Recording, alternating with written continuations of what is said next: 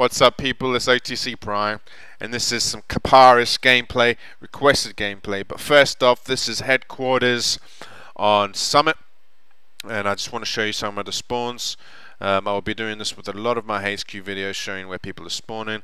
Right here, I'm looking at where other teams should have been spawning, but we flipped the spawns, and the spawns are completely different to other games that you will see in the future. Alright, so never think people are going to be where you thought they were last time, because they will always change. Alright, so yeah, I'm going to get back onto my player, and here we roll.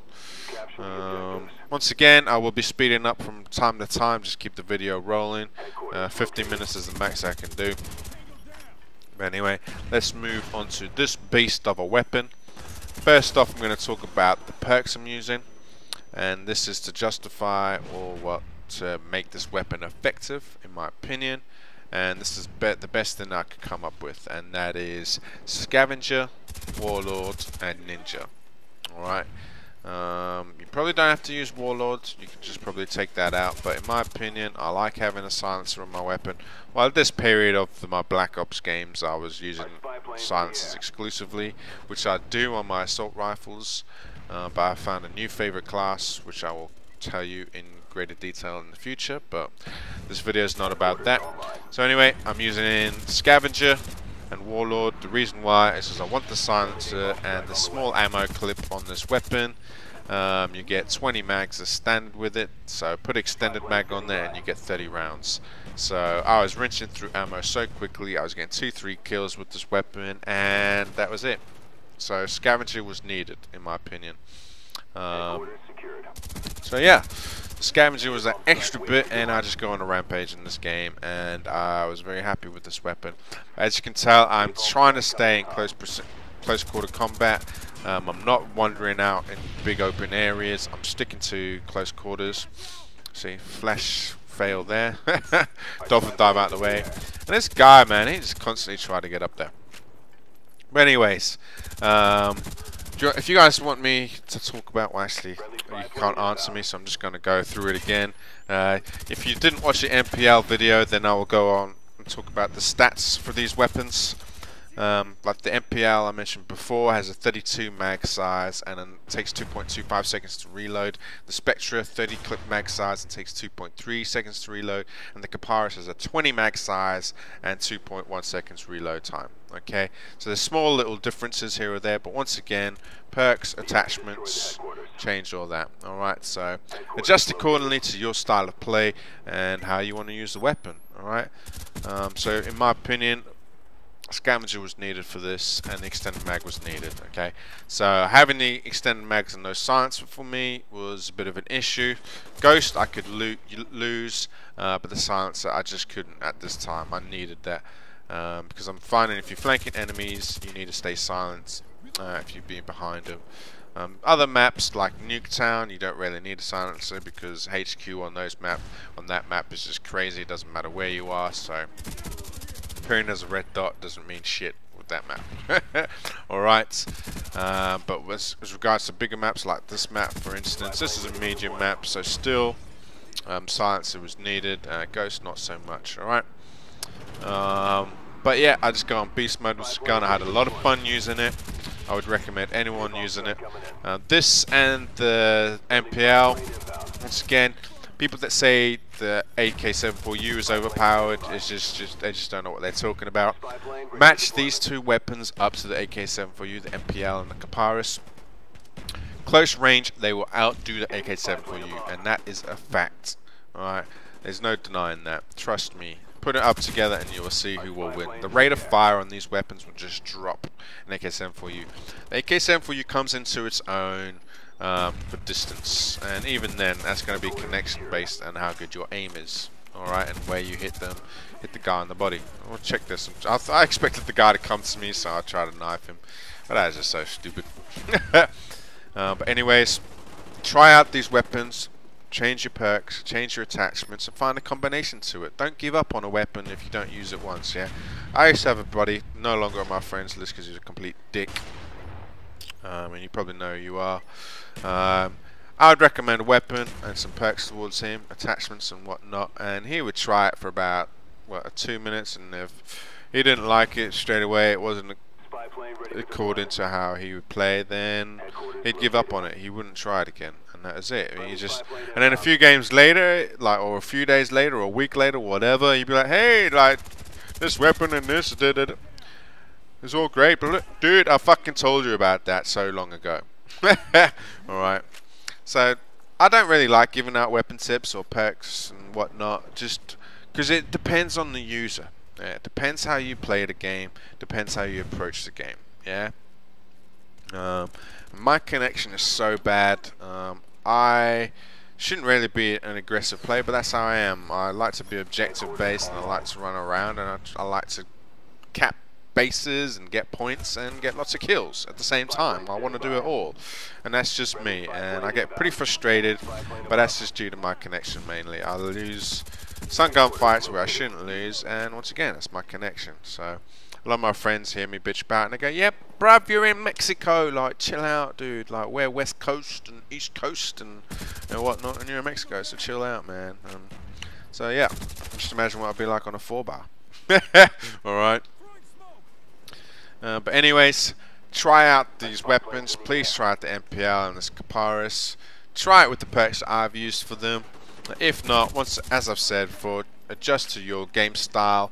And look at that, boom! The guy was dead in an instant, right? This gun is powerful, and I'm getting even more comfortable with it. I think this was like the second game I used. The previous game, the host rage quit, so I couldn't get good footage with it. But this game, I just went in beast mode, and it's a beautiful weapon, very beautiful weapon. If I changed my kill streaks, possibly I would have. Oh please, I'm telling you guys, look away right now. I'm sorry to be so random, but this is the funniest shit ever. Oh shit, I put that on me. I tried to jump over there, fail.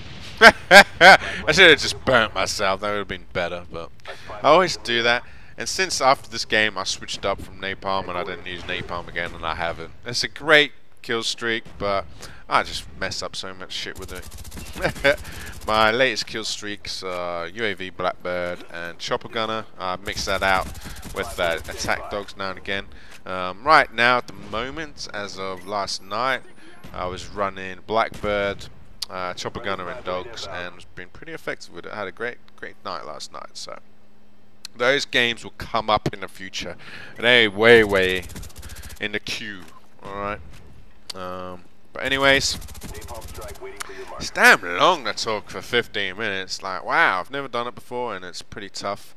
Well, obviously I did a previous video, but still, one after each other. My mouth is going dry, and I need a drink.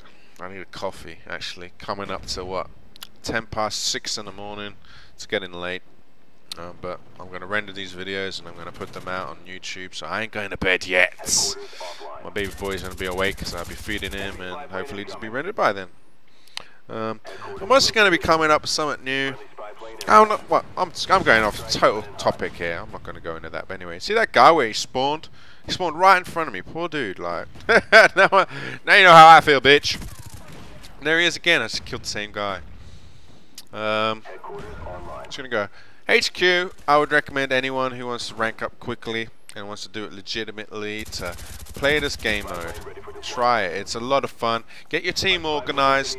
Don't give up straight away. Play it. Get warmed up into it. Once your team gets accustomed to playing this and you're starting to know your roles, as I've said, all you need is 3 cappers and the 3 support players watching people's backs and the sight lines and open entries and whatnot. Ooh, that sounded wrong, open entries. Anyways, let's move on before we talk about it even more.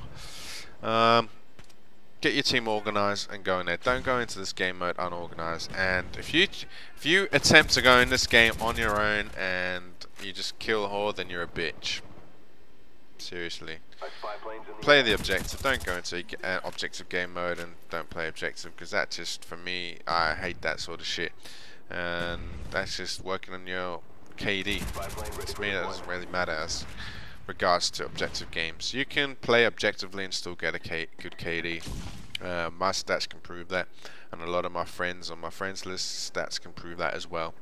I know stats aren't everything, but I regard myself to how well I am playing and what I am doing right and wrong in terms of my stats. So I look at my stats, reflects on what I'm doing, and I've always been like that since my days of playing soccer and other sports. Stats show how effective you are being in certain areas, you know. So and I look at every stat. I look at my kill streak stats, I look at my hit detection stats, I look at every game mode, I even look at the heat maps, yeah, and I watch my theater mode and I see where I went wrong, and I look at points of views, different angles. I go on the free camera to see where enemies are coming and where I wasn't looking, and I see on a lot of moments where I'm in game I didn't see this person, but watching through theater mode I see this guy. Alright, look right here, like I'm fucking about too much trying to get up there and I die, you know.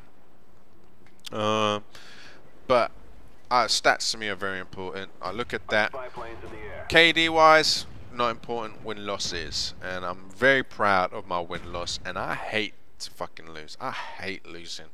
And we just had this debate on OTC forum, and a lot of people want to play for fun, and a lot of people do just want to win. So we have this little debate here or there whether it's cool to just go in and just have a lot of fun and whatever.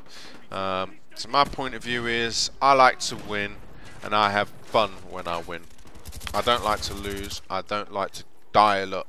Alright, I have fun. If I want to have fun, I go into a wager mode and I'll fuck around and that. But even then I get competitive because I want to finish up in the money and whatnot. And again, my stats wise regards to money, the gun games and whatnot, or the wager mode, sorry, is very important. But anyway, I was rambling on. I was trying to keep this convo going, you know. Talking about one subject is pretty tough. So anyways, I hope you all enjoyed this video. You lot take it easy. Enjoy the rest of your weekend. Peace.